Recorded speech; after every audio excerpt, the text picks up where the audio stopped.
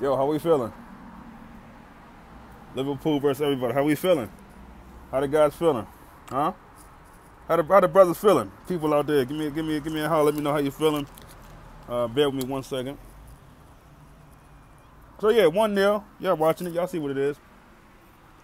Um, Really kind of cagey, I guess you would say. Not the greatest first half ever. It feels good knowing that we're 1 up.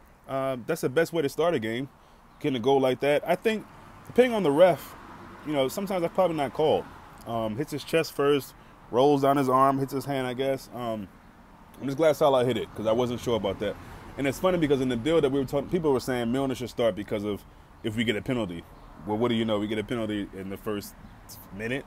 So, no, it feels good that we're up 1-0. That's always great. But you see a little bit more in the second half. I think Fabinho has been really good in the midfield. Matip has been excellent. This guy Matip, man, arguably you could say over the past few months or maybe a couple months, weeks, whatever, he's been probably slightly better than Van Dijk. That's my opinion. Arguably you could say that. He's been really, really good. Clearing balls out. There's moments where, there was one particular moment where Son was wide open. I mean, even if you don't play football, you know if I can get the ball to him, that's a goal or a big chance. And Hendo blocked it out or Matip blocked it out. Trent's been a little shaky for me, personally. More so defensive-wise. Our corner kicks haven't been top-notch. Why Salah is ever taking a corner, I will never understand that. I'll never understand that. I mean, if we look at the stats of how many goals we've scored from set pieces from Salah, maybe I'm wrong. Maybe he's put in a bunch of them that we've scored from. I highly doubt it, but maybe he has. I don't know why he's taking corners. They rarely ever get past the first man. It's just frustrating. And this is going to be a game, like I said, it's going to be tough. It's going to be tight. It's one half. I get it. But this game is going to be tight. It's not going to be this blow-away game, in my opinion, that people thought. Now, I can say that, and because I am who I am, I'm sure in the second half, we could bust it wide open. But, again, I'm happy with the 1-0. It's always good to be winning.